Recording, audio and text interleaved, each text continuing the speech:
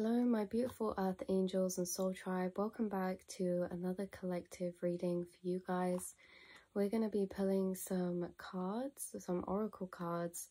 I have the Karma cards here. They're called, this is an oracle deck, astrology deck, really beautiful. And it's really interesting because I've had multiple conversations with people today about karma, and then I got these arrive in the post and they're called karma cards, and I didn't realize that was what they were called. So I think it's interesting. There's a heavy energy surrounding karma, and you know, I know karma sounds a bit scary sometimes, but I don't think there's really good or bad karma. Maybe in the ways that we could perceive it as pleasant or unpleasant, easy or harder. But karma really is a major part to all of our journeys because, you know, the karma are our healing cycles. They're what shape us and mold us into the containers we need to be for what comes next in our journey.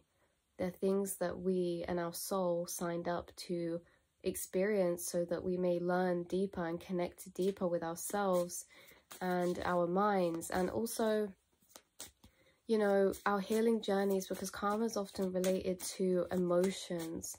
It's like, yeah, things can happen on the outside that can be considered karmatic, but the things on the outside are happening to arise certain emotional inner cycles. So really it's about this emotional journey of alchemy is karma, and how you're alchemizing energy, because really you're attracting, you know, or you're creating more of what you're projecting out to the world through your actions and emotions. You know, this doesn't mean that you have to fear being in a low vibration. Low vibrations are the fuel to our fires. It's so necessary, and it shouldn't be segregated. But let's not get me passionate about that. Okay, let's keep on track. Okay, so yeah, these are emotional cycles that are alchemized, and you know, we get passed down these through generations. Maybe this is the way that we get taught, you know, through seeing, through what energies and emotions are projected onto you. You know, I'm getting a message that you guys are very empathic and you pick up energy very heavily, especially when it comes to growing up, being around your family or being around friends. You pick up energy, you feel it deeply, you know how other people are feeling. And this actually, I feel like Spirit's saying, you're like a sponge, but you've also, in this way, you absorb other people's karmic healing cycles as well. You know, maybe this is generational, maybe this is through certain friends you have. They're getting a very specific message come through again, that it's like certain people that you've encountered through your journey, you may have, after a while of being around them or interacting with them, may have picked up some of their emotional cycles. You know, you might not know this all the time because maybe you don't know everything other people are dealing with, but at the same time you're given them, because in Spirit you're a very aware soul, and it's almost as if Spirit knows that you have the keys to break these cycles, to rise back up from these energies, to break them, you know, to change. You have the power to actually reprogram your thought habits with your awareness, your thought cycles, your emotional cycles, with higher perspectives and awareness and alchemy, and where you shift your focus toward. But you have a lot of power in your awareness and where you're shifting your awareness to. So Spirit puts you through these cycles when you are around these people to basically show them. And this isn't in an egotistical way, you're like, oh, we're showing all these people wrong, blah, blah, blah. It's you almost get to work through it with these people. Maybe you find that certain friends are going through the same struggles as you in certain aspects, and it's almost as if you can talk, relate, laugh things out, cry things out together, you know, however you process it. And also it's almost as if like they relate to you deeper because you're going through the same thing. You tend to mirror people. Yeah. So a way of this mirroring is that sometimes you do get given other people's karmic cycles because you are this karmic cycle breaker. It's actually something within your soul's energy, one of the main energies. I'm getting that in your soul contracts, one of the main energies you signed up for, which branches over so many different areas, is being this justice, this karmatic justice. You are karmic justice, meaning like you have the power to break karmic cycles within your family and also with the people around you. Like I say, because you're absorbing them and you're going through them with them, you're almost going through it and helping them alchemize as well with you. You know, by giving them certain perspectives, or just you naturally healing and being like, you know, this is how I feel about this now. And they're like, oh, okay, you know, maybe I'm going to shift along with that energy too, because you're giving the stepping stones. You're being put in the same energetic vibration in certain karmic cycles as these people. And through you breaking it, through you transmuting that energy, you're also helping them to do that. I hope I've explained that clearly. You give them the keys as well. And also for you, you know, you get this support of connection and healing because obviously you've picked up those energies now too. So it's like it happens both ways. But you are this leader in this way, that you are very aware. You are independent thinkers and you're very tapped into energy. You absorb people's energy as well as their cycles. Yeah, I feel like this is something that you chose, you signed up for as a soul before you came here, because you decided that you wanted to help heal. You are a healer.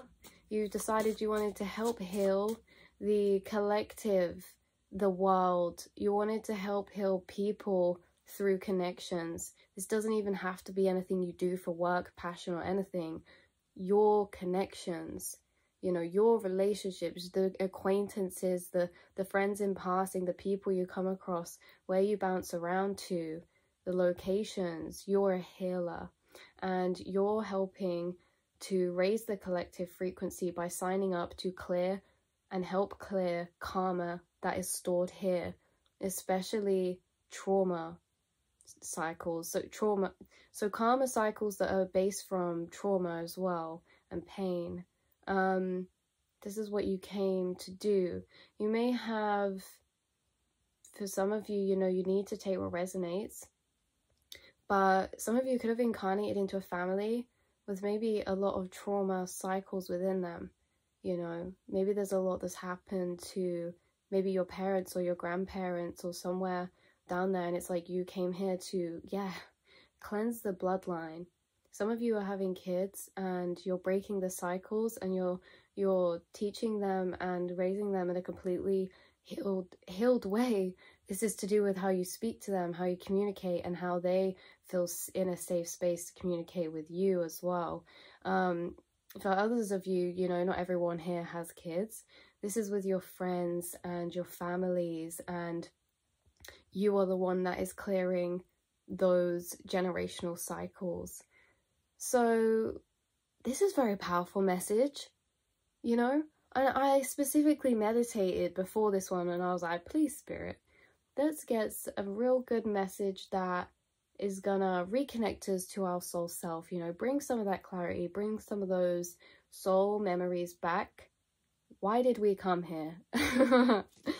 You know, because the important reasons why you came here, you're already doing them. You're already living them, and you've already done most of them without even knowing, you know. I think you're very aware about a lot of them, but still to the extent, you know, like, you guys are very powerful. Okay, we just had, oh, I don't know why I laugh like that, but okay, we have the moon come out. Reactions. No way. It says the nurturing of, feeling caused by, and then reactions. And I just reacted in the strangest way after pulling that. When do I ever act like that after pulling a card? I don't know. But this is related to the message. It's about reactions, how you react to things, how you respond to things. This is where you're breaking the cycles in how you're reacting as well. But that's just one small part of the message. With the moon here, you hold this energy of mystery. You hold this energy of intuition, of the divine, of being connected. You also hold this energy of being connected to your emotions, and actually you feel your emotions at many different depths. I also get someone could be releasing something right now. This could be a separation of some kind, or this you could be purging, like past. You could be purging, you know, doing what you do. You guys, you could be breaking karmic cycles as we speak. I mean, that's your thing, that's your forte, I guess. So I mean, maybe you feel like you're constantly releasing, you're constantly shifting, you're constantly evolving, your mind is constantly shifting. You know, I know this sounds strange. I say it sounds strange because it's not actually strange, but it might be strange to you guys because it's strange to me as well. But you know, there's some people that I've met that I've been called a hypocrite because I've changed my perspective or beliefs on something. And actually, that's the only way to grow, is by growing. And you can't grow if you're always seeing things, perceiving things in the exact same way. It's like you don't even choose to. You just shift your beliefs and your perceptions with how your intuition moves, with how your emotions grow. You travel through your emotional cycles. And because you actually travel through your emotional cycles, meaning you let your emotions flow, I feel like some of you are like, I have no choice, because you feel things very intensely sometimes with the moon here, especially at nighttime, or just emotionally in general, you feel things deeply. You are sensitive to energy as well. But you're constantly shifting and evolving, yeah, because you can go through your emotional cycles. And when you do this, you are emotionally elevating. You are raising your awareness. You're raising your frequency. As you raise your frequency, you're traveling up different perspectives of timelines. Like each timeline of vibration has and holds different information, different perspectives of perceiving. And you guys, because you're an alchemist of emotions, you are constantly alchemizing to grow, to heal, to look at things differently, to shift. And you're moving up these timelines that hold different perspectives, so you're naturally, your mind does naturally expand, and you do gain new information intuitively. You do get your own downloads and epiphanies. You do make your own realizations through internal growth and healing that you do. You shift through your cycles really beautifully, even if it feels messy to you, even if you don't feel like you do, even if sometimes you feel like, you know, you struggle, or maybe some of you struggle with sleep. Maybe some of you it's kind of like insomnia. Maybe some of you it feels like a gift and a curse, your awareness sometimes, because you're seeing the higher perspective and feeling as if you should be there, but because you feel things at a deeper level, it's actually very intense. It's almost like trying to align your mind with your emotions sometimes. Maybe, as I said, take what resonates. Don't try and don't force anything to fit, you know, guys. But we've got the nurturing of, you're so nurturing. You could be nurturing yourself right now. You could be nurturing your intuition right now, your creativity right now. You could be trying to nurture your habits, your sleep, your health. By feelings caused by maybe reactions of somebody towards you, or reactions of yourself from a situation. Okay, maybe there was a situation that caused confusion that you have been alchemizing from. Maybe some of you have been in a deep restful period of time, or healing period of time. You're very connected to your dreams, dream work. As I said, your intuition. You have gifts. You have such powerful gifts. And you know, a lot of you, this is in so many different areas. There's gifts within knowledge that you have or that you're able to attain, gifts in the way that you think and your mind works, gifts in your third eye chakra, in your intuition, gifts in your throat chakra, your speech, the things that you say, how you speak, your voice is healing. You channel energy through your voice, meaning when you speak to people, you are genuine and you show concern and you put your emotions as a package into what you're saying. Now, sometimes people speak, but they don't really care what they're saying. You're someone that cares in what you say to people because you genuinely think about it, because you're trying to help people, whether that's the way, you know, you're responding to soothe them or to give them advice or to bubble on an idea about something. Sorry, my mind went to a different place then, but I need to hold that energy. Okay.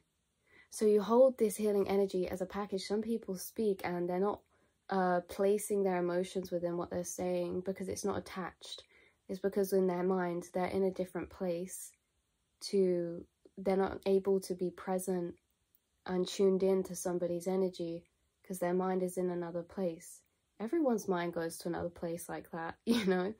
But you have this level of presence when it comes to dealing with people like your family or your friends or acquaintances in general, just people, situations. You have this level of awareness that you keep with you. Now, this makes a big difference because this means you're energetically tuned into what they're saying and their energy. And so when you're responding, it's your, like it says here, reactions. When you respond, you're responding from an emotional reaction it causes within you. And so that emotional reaction you have, you put into what you say, and people feel that, and it's healing for them. Your energy is healing. You package your emotion into what you say.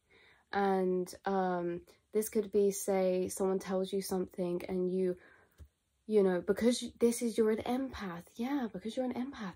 Someone tells you something and this could be really bad news and you feel it. You feel their stress. You feel their emotions. And so how you're responding is based off how they're feeling. And this is really healing for people. This is really validating for people, you know. To you, this is the littlest thing because this is how you operate. This is how you operate when it comes to people. This is natural for you, because you can't help it. You can't help being an empath. You can't help that. It's a part of you, and it's a part of you because it's how your body and your energy is picking up and receiving the energy around you. Now, your energy is open, so much so that you're able to take in energy from the outside. You're not closed off. Some people everyone perceives things at different levels, feel things at different levels, but yeah, you are able to take in energy deeper than some of the people around you. You are the healers. So yeah, that's really beautiful. Really, really, really beautiful. I think we're going to end the reading here, you guys. I'm actually going to pull you one last card because it's going to be more of a affirmation type of nice, wholesome advice. So I'm going to go get that deck, pull your card from there to finish off this reading. Okay, so this is the Affirmators deck. Such a good energy. It's definitely reflecting the energy of this reading. So just, yeah, this reading come to show you and tell you everything I said earlier. I set the intention of, you know, reconnecting back to our soul self, reconnecting and being reminded of your power, you know. So let's see, what do the angels have to bring to you through the cards? I don't know. I'm picking up silly energy. Like, we're all chill here. We're all friends here. We're all soul tribe. I don't know. Okay. Let's focus, because I could be picking up on like your vibes. You could be a person that jumps to many different things, or you have a very fast thinking mind, or you're quite bubbly, or hyperactive. I don't know, you've got some part of me coming out. The card we've got come out is courage. I love this. I love this. This is you being fearless to face your shadows, face those demons, face the darkness with courage. You know, you make a difference. You know your power is within. You know that strength is within, emotionally, vulnerability, belief, hope, you know, and not on the outside. So courage. No one is fearless, no one. But even though I am not fearless, I am courageous. When fear shows up, I don't run away from it. I use my courage to conquer it. My courage allows me to walk right up to that fear and kick it in the nuts, then quickly hide behind someone bigger until it goes away. The fact is, you're courageous enough to face your fears regardless of outcome. This is reminding me of that analogy that is kind of like, to be courageous is not to not feel any fear, it's to feel the fear and do it anyway.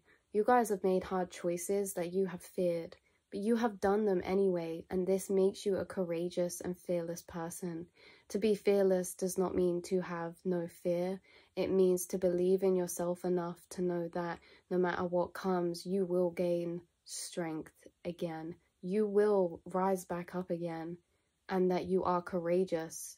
And you don't have to not feel fear to, you know, I feel like you don't let fear hold you back, but it's that you walk into these hard decisions you have in the past. You've proved it to yourself. You've done it before, you know, and you'll do it again. So know that you have the courage, you have the ability to do anything you want to do, to step into anything you want to step in. No, it doesn't mean it's going to be easy, but you will come out the other side, and you will come out the other side stronger, even if you don't feel it.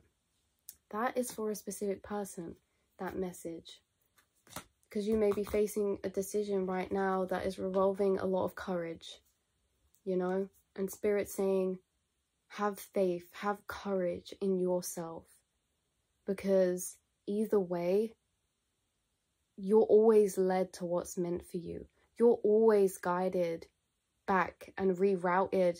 You know, when they say that saying, rejection is redirection, you know, I'm not saying you're going to be rejected by something. I'm not saying anything, but I'm just saying that you're always being redirected back to the path of your soul, the path that you feel is aligned with you, that resonates with you, your soul, your frequency.